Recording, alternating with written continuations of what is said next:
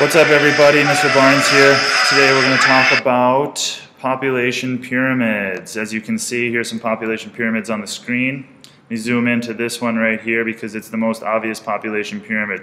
There's three things that I want you guys to be able to identify on a population pyramid, and that is the base down at the bottom, the sides, obviously on the side, and then right here at the peak. Okay, so when on the exam you have to identify or analyze a population pyramid, you can do so by looking at these three aspects of the population pyramid, and they all tell you something different. Okay, the base tells you how high the birth rate is, so the CBR.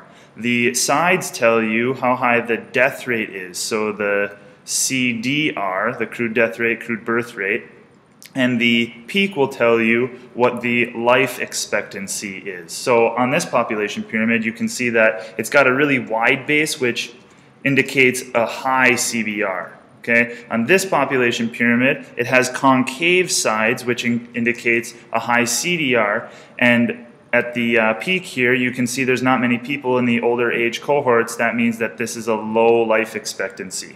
Okay, so this country right here would match up with Burkina Faso, this country right here. All right, let's get some population pyramid movements now, so you can see within this graph, this population pyramid. This is Afghanistan between the years 1990 and 2013. The changes in the population pyramid. The birth rate is ever increasing. The death rate is falling, but not a whole lot. You can see that the concave sides are concave throughout the years. And the life expectancy pretty much remains the same. If we compare that to a country like the Philippines, which is maybe a little bit more developed than Afghanistan, or quite a bit more developed than Afghanistan, you'll notice that the sides are starting to straighten out rather than be concave. And that's because the death rate is falling. The birth rate is also falling. It's still high, as you can see by the continuation of the year after year, it being higher every single year.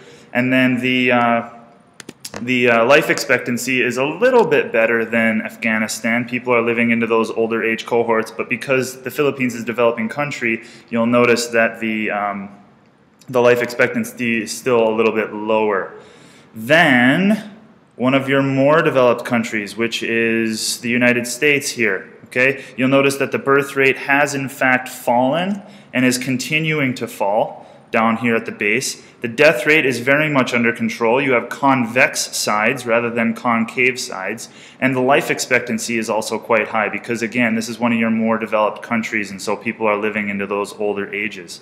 And so again, three things to remember for population pyramids.